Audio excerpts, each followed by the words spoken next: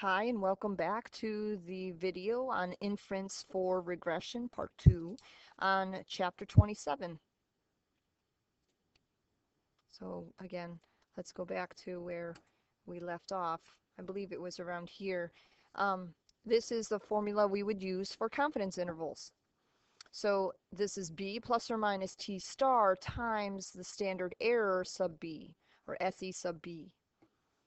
Now the SE sub b has a formula all its own, and that is equal to S all over the sum of your residuals. And these are the difference in your X values.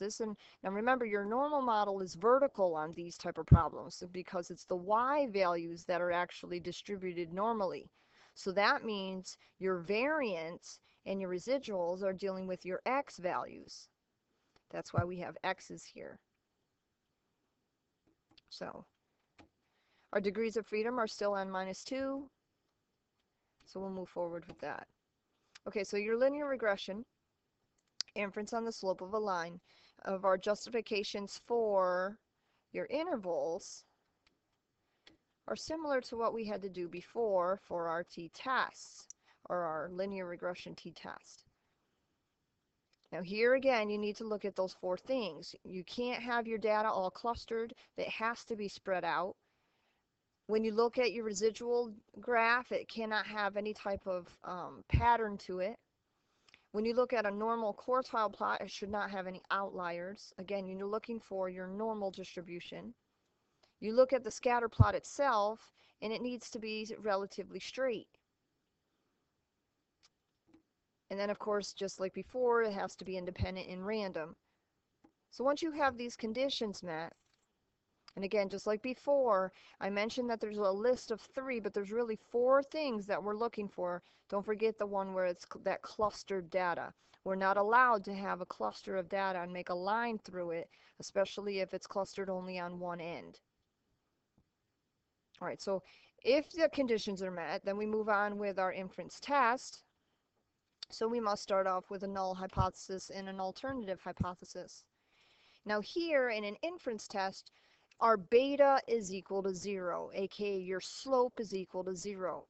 Well, what does that mean? It means that we don't have a slope. There's not really a change. Status quo is going on.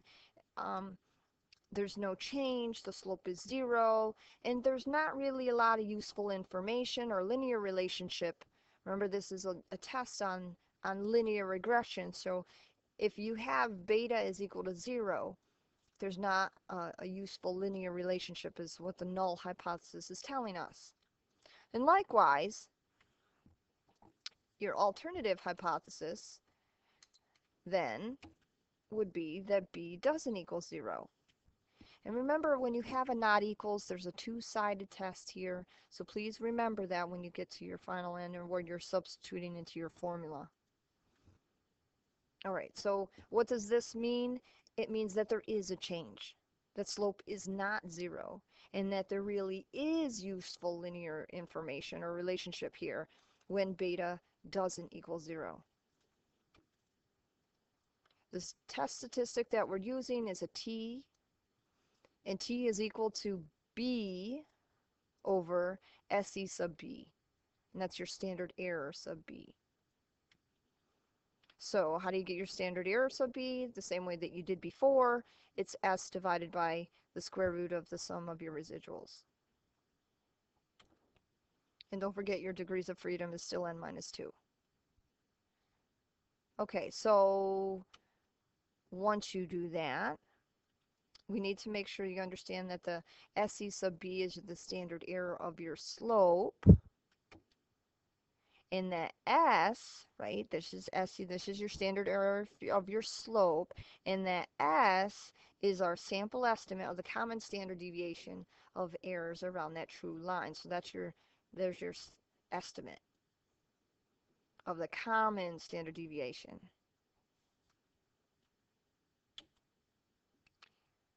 So we get our value for our t.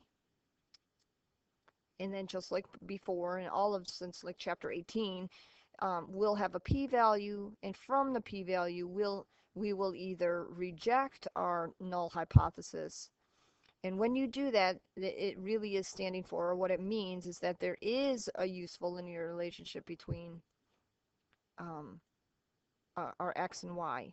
So again, when we reject it, that means that our alternative hypothesis is quote unquote true. We don't really like to use the word true because we just don't do that. So we would say something that there is a useful linear relationship between x and y. And otherwise, we fail to reject. And again, that's quote unquote when the null hypothesis is quote unquote true. And again, you don't use the word true, but that's really kind of what we're looking at. And that just means that there's no slope, there's no change, and there's not a lot of information or useful information linear to show that there's a linear relationship between x and y. Okay, so here's an example. And we have done this one in class. So this one, again, was about the Leaning Tower of Pisa. And there's a whole mess of information about measurements. These are the measurements that are given. So go ahead and put those in. You can pause the video. Go ahead and put these values. You have an explanatory variable as your year. And your response variable is the lean of the Leaning Tower of Pisa. And the way that they did their lean, here's what they, remember, we talked about this in class, 2.9 is the starting, but it's always going to have that. So 2.9 meters. But this data here is the hundredths, thousandths, and 10,000ths decimal places past the 2.9. So for example, in 1975, our data was 2.9642 meters.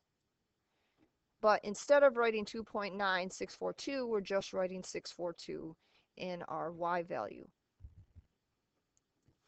So when we get to the explanation of that, please be careful in that. That's tenths of a millimeter. All right, so our question then, does there appear to be clear evidence there's a strong linear relationship between year and lean? Again, that's what we're looking for. That's what this test is going to tell us. So our parameter, beta, is equal to the true mean change in lean per year for the Leaning Tower of Pisa. Our null hypothesis is that beta is equal to 0, and our alternative is that beta does not equal 0. Again, please go back to that last section if you forget what those mean. Our conditions, the residual should be normally distributed. So when you go to a normal probability plot, that's when you go to the type, that's option 6. It should be linear. And that means once it is linear and you look at it, it is the conditions met. Don't forget to look at your scatter plot. You want to make sure that you look at your scatter plot. You should not have clusters of data. If you do, it falls short and it does not meet its condition. You must have spread out data and it has to be consistent. Please reference your textbook. Make sure you read over that chapter 27 to get a better understanding what I'm talking about. The second condition is the y values at any given y value should be approximately normal and have the same standard deviation. So here's our scatter plot. As you can see, it's pretty much normal in that it's linear, in that the conditions met. We're going to assume, just like we talked about earlier in the previous video in part 1, is that the same standard deviation, so all of this here and all of these here and all of these here, that standard deviations as we move forward with all of the data, that the standard deviations of each of those x values will be the same.